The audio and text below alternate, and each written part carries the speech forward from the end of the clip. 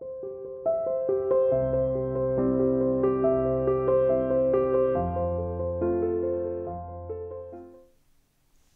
everyone, I'm Paulette Morrissey from Tulip Square Studio, and today I'm going to just show you very basically what Quilt As You Go is, that technique. We've had a few customers and a couple of viewers ask us exactly what does that mean, Quilt As You Go?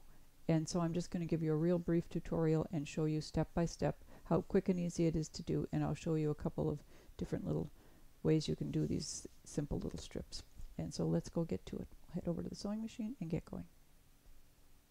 So we've had some people ask us what exactly is Quilt As You Go, if it could be explained in basic terms. So that's what we're going to do today. What it means is you're quilting as you're piecing. So you're not piecing a top and then layering it with your backing and your batting and doing some kind of quilting to hold them all together. You start with your backing and batting first.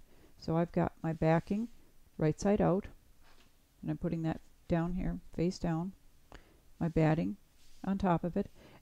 Use a piece of backing and batting a little bit bigger than what you want your finished item to be, so you have room to trim it off to the right size. And I like to start with the first edge, at least the backing and batting lined up with each other, and kind of the top too. The other two don't matter. But all it is basically you're going to quilt as you do your piecing. It's quilting and piecing all in one step. So you start with a strip and you sew along this first edge. I've got the strip laying here right side up, and I'm going to sew the outside edge just to the backing and the batting.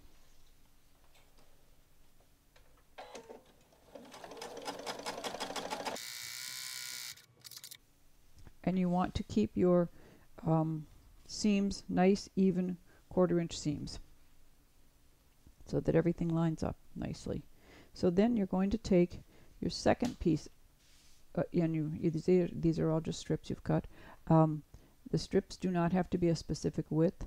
They can be narrow, they can be wider, they can be varied. It doesn't matter, but they all have to be more or less the same length. You can trim them right, to the right length when you're done. But you take the second strip, regardless of how wide it is, and you put it on top of the first one, so their left edges are lined up, top and bottom are lined up, and you sew a 1/4 inch seam right down this side here. And make sure you're doing nice, even 1/4 inch seams.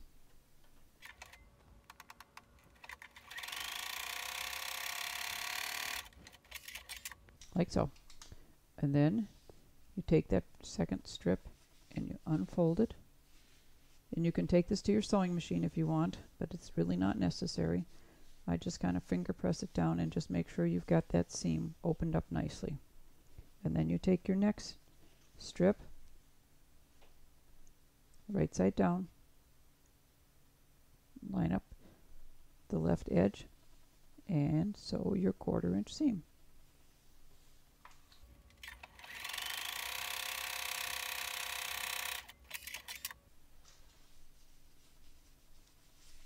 Like so. It's that easy. You just keep doing that all the way across the width of whatever it is you're making. You can make little squares, you can make these into pot holders, you can make placemats, you can make table runners, longer pieces, you can make pretty much anything you want to. Now, like this one is a little longer than the others, it doesn't matter, it'll just get trimmed off when they all get trimmed off together. And all you do is just keep sewing the left edge, unfolding that seam, sewing the next one.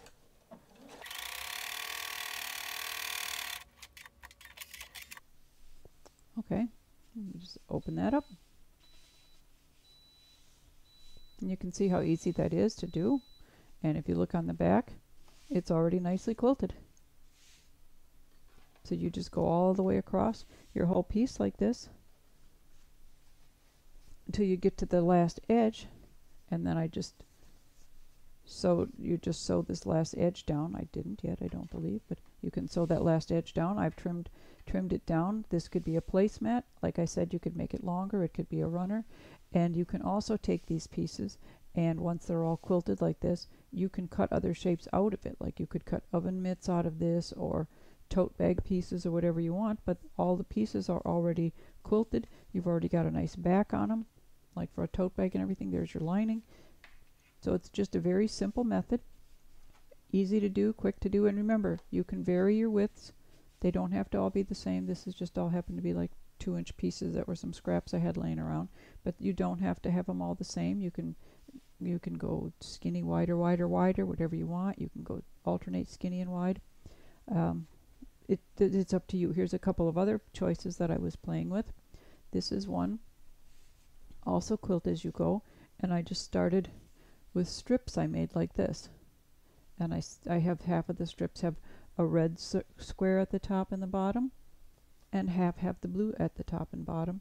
And so all I'm doing is sewing them down like this. Same thing, sew along the left edge, open it up, and just keep doing that. Just make sure when you do something like this after you've made these squares, when you're ironing them, make sure, like I'm ironing all towards the red on these, regardless of what color the ends are. They're all red on the ends, so that when you put one next to the other, they nest just like they would do if you were sewing them together, not as a quilt as you go. And make sure, as always, that you line up your seams when you're sewing them together.